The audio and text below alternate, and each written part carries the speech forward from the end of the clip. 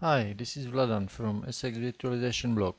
Today I'm going to show you the installation and deployment of VMware vCenter Support Assistant.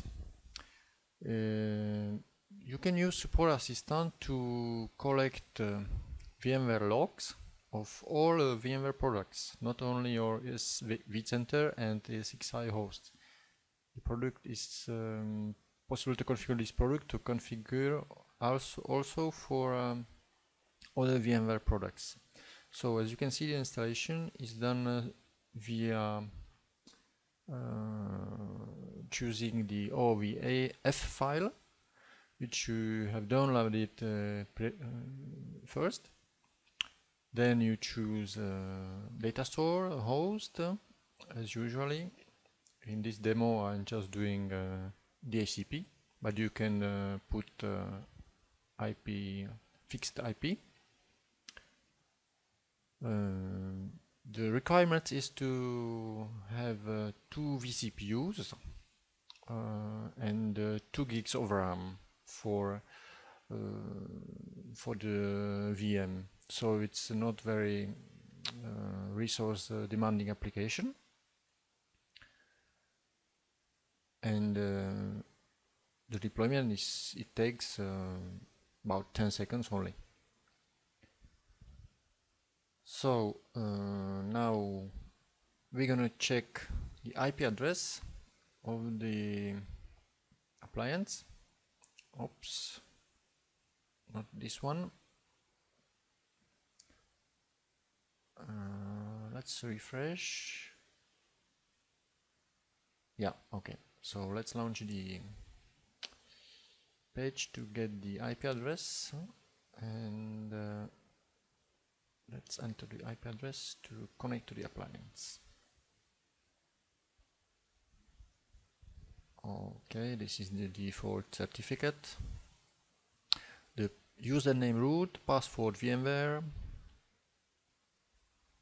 Here you put IP address of your vCenter server. I have done this previously, so obviously the URL got pre-deployed, but once you enter the IP address, it's enough. Here you connect the SSO, single sign-on administrator credentials, and the appliance is deploying the vCenter plugin. The vCenter plugin is deployed only for the vSphere web client,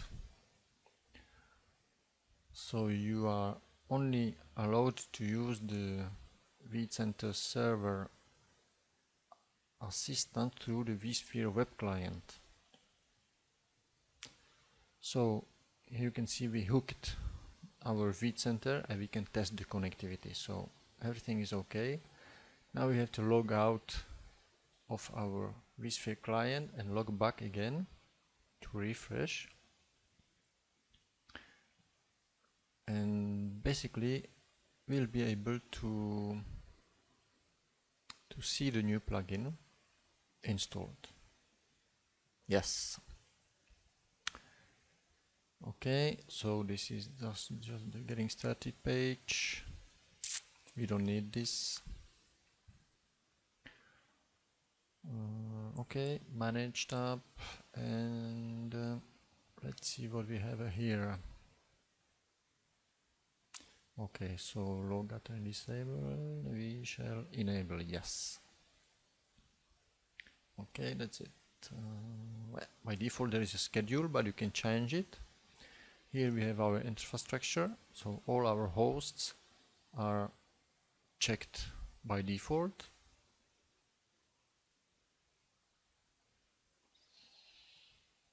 And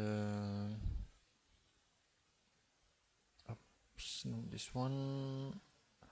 Here you can go to enter your contact details, so the monthly email of the summary will be delivered directly to your email box.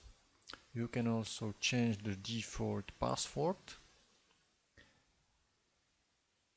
and that's about it, huh? It's very easy to deploy, as you can see, and here on this page you can connect and fill a support request, but you need to be on the VMware SNS to be able to do that. You then have to be on a SNS just to using the first part, just to monitor and gather the logs. Okay, thanks for watching. Bye bye.